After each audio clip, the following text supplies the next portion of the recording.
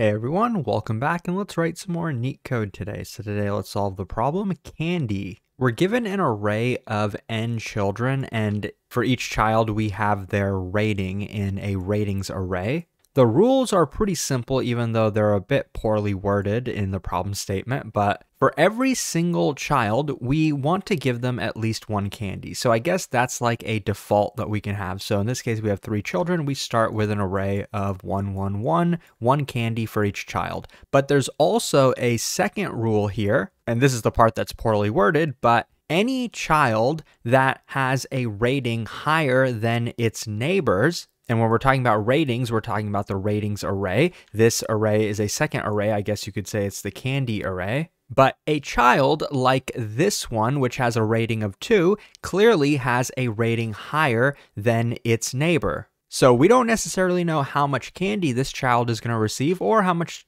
candy this child is going to receive either. But we know for sure this guy is going to have more candy because they have a higher rating. Similarly, this child has a higher rating than its neighbor. It doesn't even have a left neighbor, and this one didn't even have a right neighbor, but it does have more or a higher rating than the middle guy. So this one is also going to get more candy than the middle person. Now, the middle person is smaller than both of its neighbors. So we don't know how much candy they're going to have, but we don't need to give them extra candy. And in this problem, we're trying to actually minimize the total number of candy we give to the children while still following these rules. And then it becomes pretty simple because, of course, the middle child is going to have the minimum number of candy, which is always going to be 1.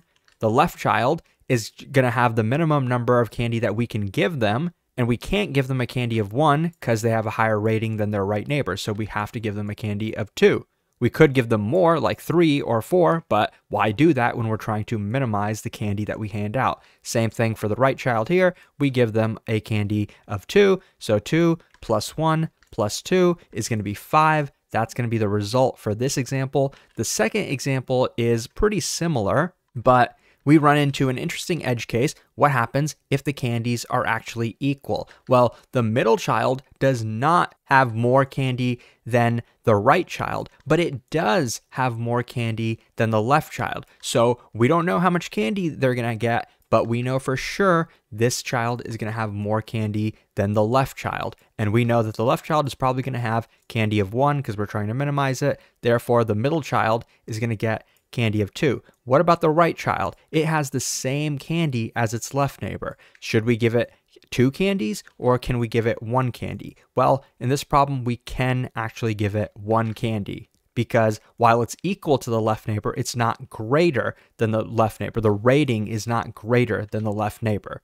So we don't have to give them extra candy. Now, if this was a 3, we'd probably have to give this guy a candy of 3 because its rating is higher than the left neighbor. Once you understand the rules, the problem isn't crazy hard, but there is some intuition that we need to pick up, which I'll try to explain. First, quickly, just to better understand the problem, assume we had an array like this. Like these are the ratings, 2, 2, 2, 2. Basically, they're all equal. What would be the candy we give each child in this case? Well, it's easy. We just give them 1, 1, 1.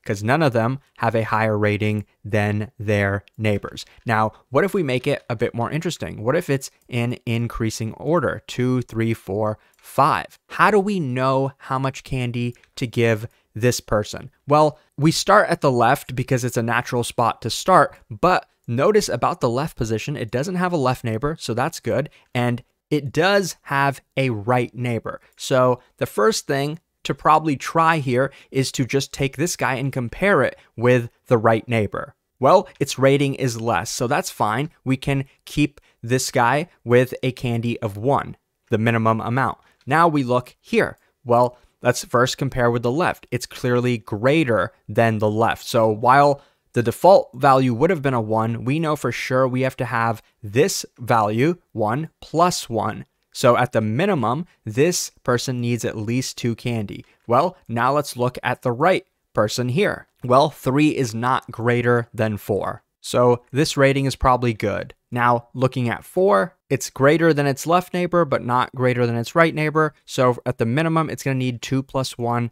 3 candies. Same for this guy, it's going to need 3 plus 1 candies, so 4 candies. This is not greater than its right neighbor. This one doesn't even have a right neighbor, but it does have a left neighbor, and it's greater than the left neighbor, so it needs more candy. Now, it seems like we can solve this problem in one pass, but this was a very particular case where the values, the ratings, are in increasing order. In the opposite case, what if the values are in decreasing order? 5, 4, 3, 2. Well, and let's try again going left to right. We know we could actually go in reverse order because then the values would be in the same order as this. And we know that this approach did work. So theoretically, doing this in reverse order should work. But what happens if we try it from left to right? Well, here we see 5 is greater than its right neighbor. So we know for sure this guy needs more candy than this guy, but we don't even know how much candy is this one going to get anyway. Like, let's just assume 1. Like, that's the default value for all of these, right? Let's assume 1. Okay, well, we know this guy's going to get more than this. So, okay, I guess I'll put a 2 over here. But I'm really not sure because now when we move to the next position, we're at 4,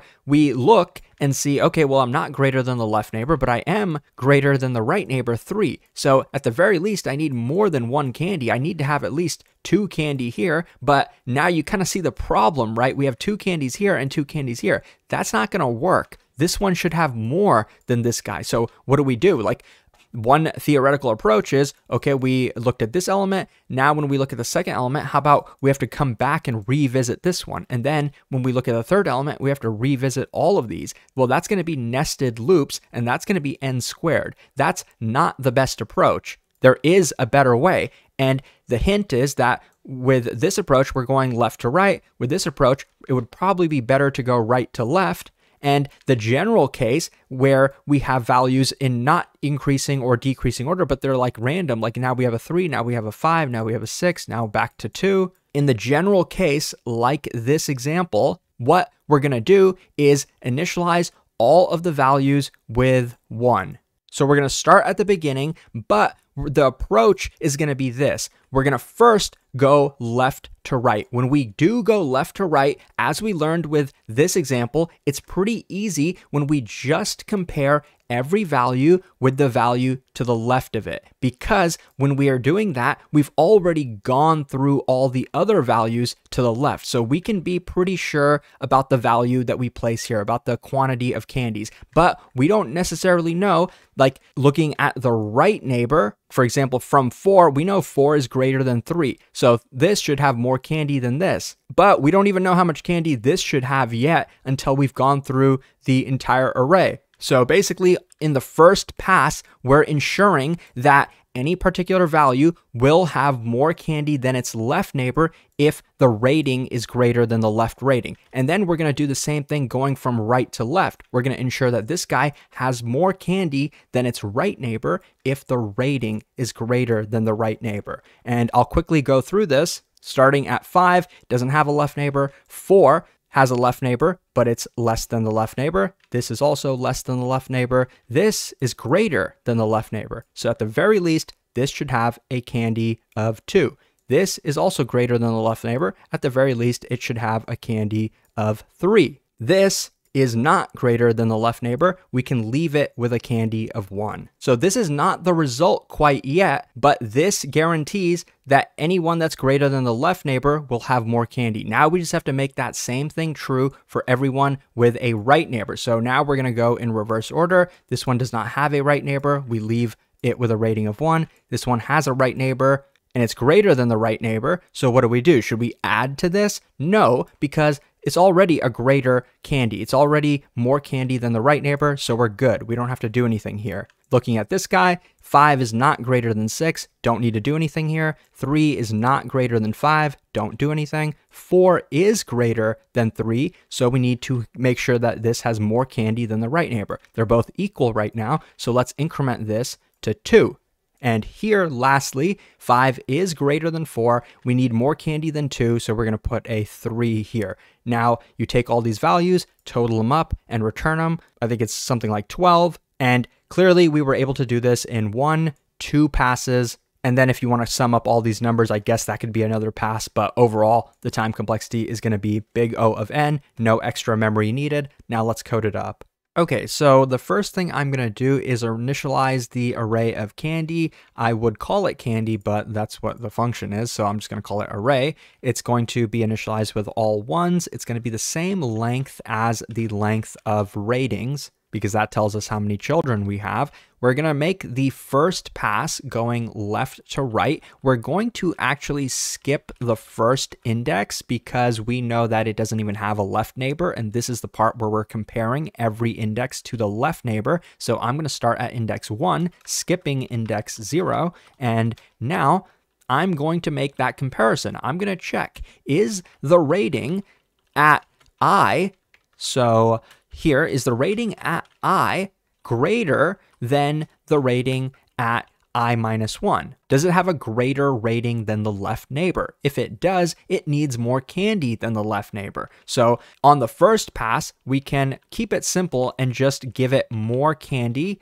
than the left neighbor by 1. So just take the left neighbor's candy like this and then add 1 to it. So that's simple enough. Now we're going to do something very similar going from right to left. So when we start at the right, we're actually going to skip the rightmost index because it doesn't have a right neighbor. So how do we do that? Well, we're going to start at the last index, which would be length minus 1. So we're going to start at length minus 2 because we want to skip the last index. And we're going to go in reverse order up until the beginning of the array. This is how you do it in Python. And now we're going to check the opposite thing. Is the rating at I greater than the rating of its right neighbor, I plus 1?